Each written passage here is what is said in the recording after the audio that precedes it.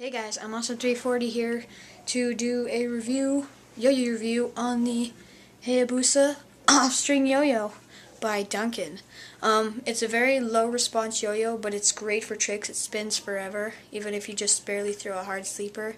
I would recommend it to most intermediate yo-yoists, but I would say that it is a bit odd. It never really returns even, and if you wind it up like it just looks like it's wound up, but it's never.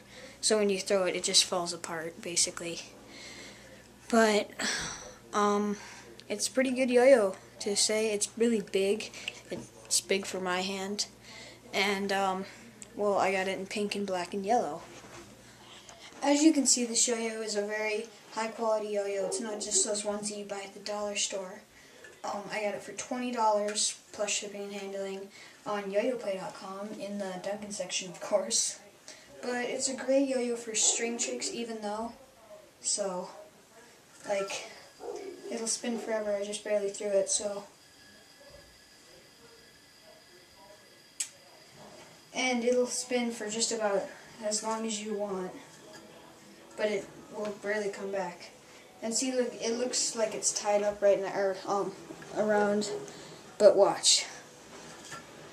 And it just falls out. That's a disadvantage to this yo-yo. But string tricks like the trapeze are really amazing.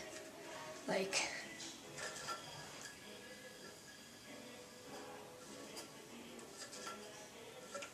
and alright guys, well thanks for watching. Subscribe, add comments, say hey. Thank you.